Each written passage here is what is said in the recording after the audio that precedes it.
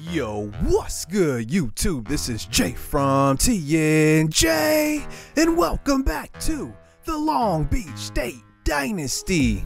19-5 on the year, halfway through conference play, and now in this episode, we will wrap it up. We have lost 2 games in conference play this year to Gonzaga. I mean, remember, last year we actually swept Gonzaga and Pepperdine, the top 2 teams in this conference, and now we go up against the rest of the guys, starting out with San Diego, and they had no shot. How about the game from William Caesar, I should say. He went off, had 20 and 20, and now we face Pepperdine, who in non-conference play actually wasn't doing too hot. I think they kind of came out the gate struggling, and I don't think they pretty much were a team that was gonna be anything, because if you struggle in non-conference play, that kind of spells how you're gonna do in conference play. But they actually recovered quite well.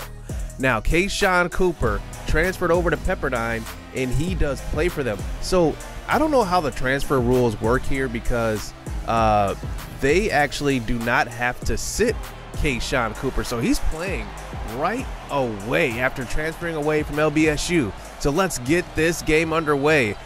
Pepperdine is one of the hardest courts to play on. Here's a 3, and that's knocked down by Macklin. And the reason why I hate playing on Pepperdine's court is because that camera view when you inbound the ball is definitely hard to play against, especially if they full court press, which you'll see in a second. So there is Keyshawn Green getting an and 1 to start out this game. That's Monsetti on the foul. I didn't see a foul on that one. So here we are, 3-3 game, pushing it up the court. Here is James Quick, this time trying to get around a defender, and he loses the basketball. Keyshawn Green gets it, and gets it to go. 5-3 early on for Pepperdine, and they are always our toughest matchup. Here is a steal this time.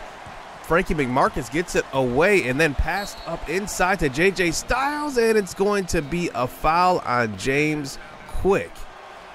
So right away, Pepperdine starts out great on defense. Here's a pass inside to Frankie McMarcus, who's been in this conference, it seems like forever. He is a senior this year. I believe he started since he's been a sophomore.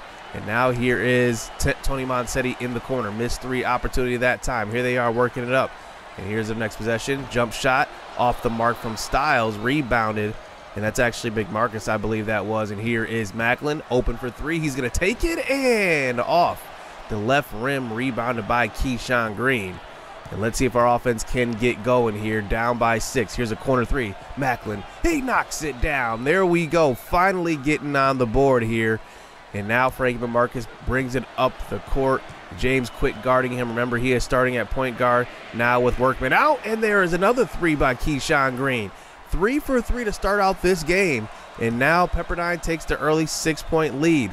And they are playing excellent defense. There is Keyshawn Green on defense. He's doing it on both ends of the floor. And here's Cam Jacobs working it around to Frankie McMarcus, who knocks it down. 7 early points here. And Green and McMarcus are the only ones who've scored so far for Pepperdine.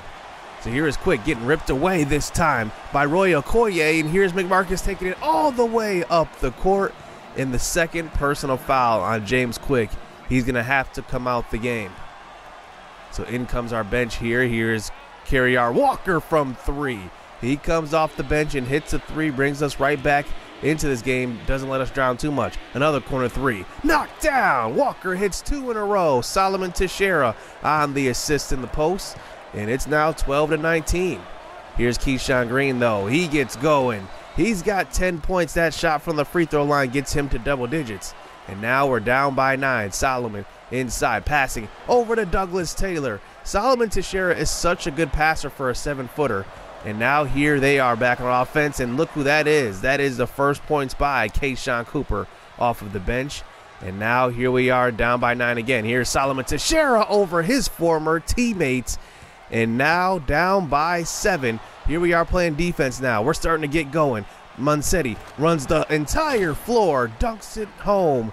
And now we're just down by 5, right back in this game. Good defense play by Monsetti. Here is Teixeira pushing it all the way up the court. And it's 2-on-1, and that is a great pass. That is going to be Tamir Macklin flying up there, and take a look at Macklin. Here he is, back-to-back buckets. Down by 3, Macklin's got 10. And now here we are in the ball outside to Nick Miles, and he pulls up. It's a tie ball game. The 5'8" future point guard knocks it down and ties this game up. Good defense that time by William Caesar, but recovered. And Pepperdine does take the lead right back. So here is Miles running point, passing it out to Danks, and he knocks it down. He is such a good shooter. He's going to play quite a bit when Macklin leaves, more than likely. He is such a good knockdown guy. And now here's the other Nick Miles on the other team. Remember, they have a Nick Miles as well. It's not the same person, obviously. Different, same name, different person. And now here we are from the free throw line. That is William Caesar knocking that one down. And now here is Pepperdine back out on offense, and they just keep attacking and knocking down shots. They're answering everything we hit. So down by 4. Here's Blaine Ashley in the game. He gets doubled in the post. Back out to Danks. Danks shoots the 3. He's got 2 threes in this game, and now we fast forward under 1 minute left here in this game. Here's Nick Miles with a deep 2. He ties it up at 40 apiece. And now we hold for the last shot here as we play a good defensive possession. Get it back. 7 seconds left and counting. Danks, 2, 1, and he's going to get ripped. And they're going to throw up a full court heave. And that's how this first half ends. Our bench actually comes in and helps us out. They were killing us. So their starters were really killing us. McMarcus, Cam Jacobs, and JJ Styles were all killing us. And I can't forget Keyshawn Green. It's 40 up.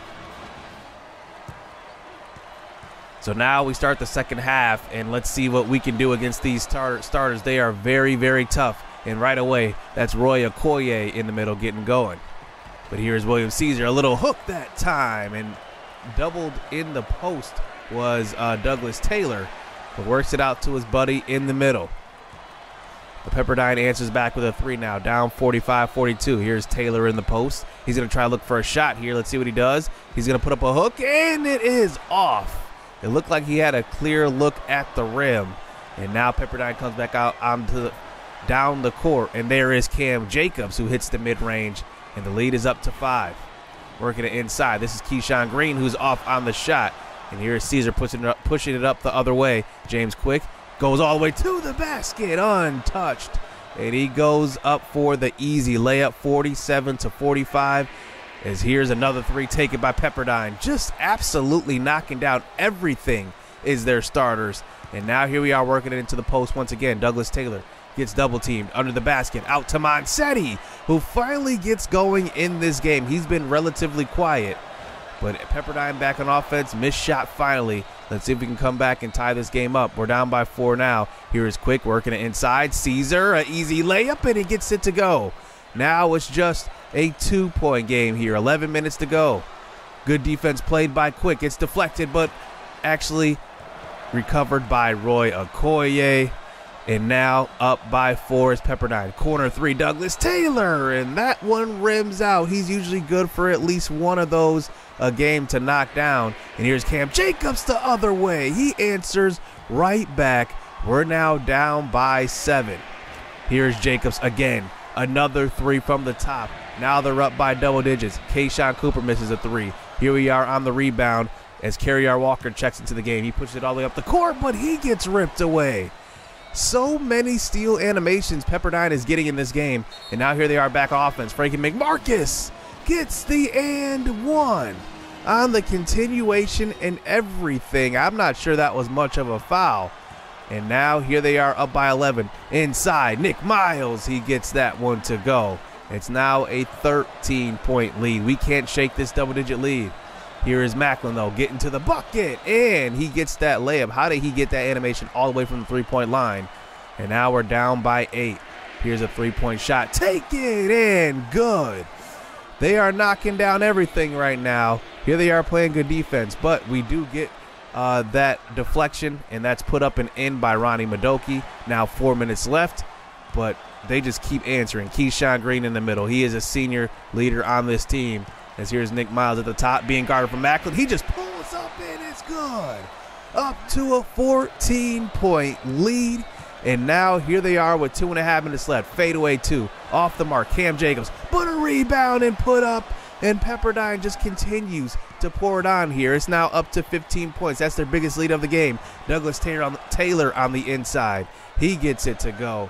But now under 2 minutes, the lead is starting to grow. Here's a deep 2, and it's knocked down. It's now up to a 15-point lead once again. Here is Solomon Teixeira on the inside under the hoop, and he can't get that one to go. And now it may be a little too late. Here's a corner 3, and that is knocked down by James Quick. But down by 12, here's McMarcus trying to settle it, and he passes it inside to Roy Okoye under the basket. That's a Shaq-esque dunk. And now up by 14, 50 seconds left here in the second half. Kentavious Morgan checked into the game. Here is a great post move and a missed shot, but a rebound over to Teixeira, and it's good.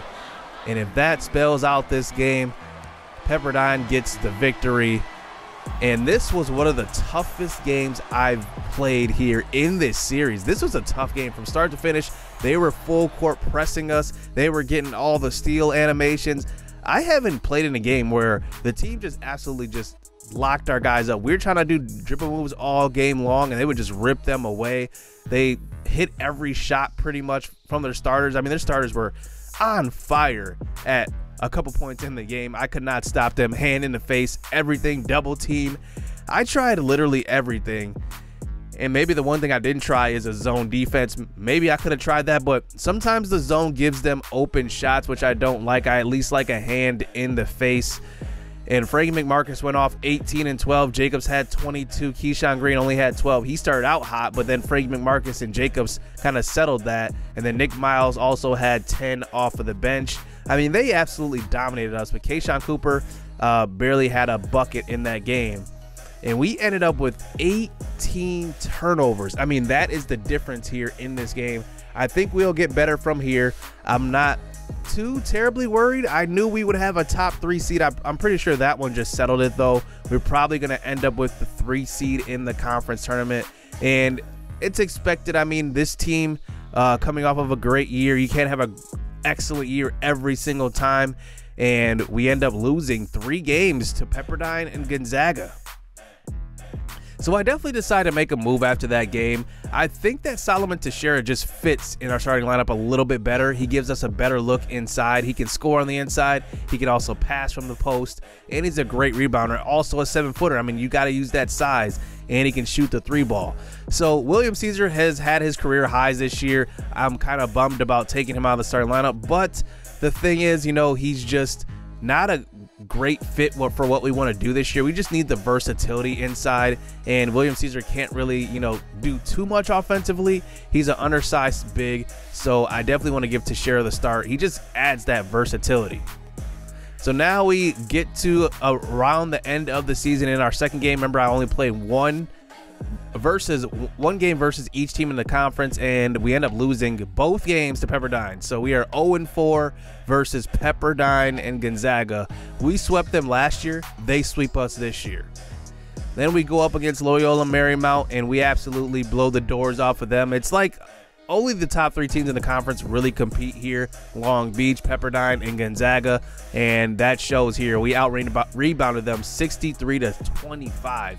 Monsetti and James Quick each scored 25 apiece. And now we go up against Santa Clara to end the season, and you can just see their best players. Ty Davis is averaging just about a double-double, 11 and 10. Carter Cash is their starting shooting guard. He's only averaging 6 as a starting shooting guard. That is way too low. And then they have one good freshman there off the bench, Barry Jones. And we're going to hop into this game here in the second half, up by almost 50 to be honest, but let's create some momentum going into the conference tournament. So here we are now, up by about 50, and here is a transition layup. Nice pass by Quick to Douglas Taylor, and that's an easy layup. And now it's 77-31. Here's James Quick getting the pick and roll out to the corner. Macklin needs to create that confidence going into the tournament. I'm going to need it. And to be honest, I think Solomon Teixeira in the starting lineup is really going to help our offense, because now we can work inside out. And here's Monsetti with the pick. It gets an open 3, and it's good. 52-point lead now. And now 5 minutes to go. Here they are working it inside, and they do get one to go that time. It's now down to a 50-point lead. As here's a pick and roll. Quick gets to the basket this time, and that's good.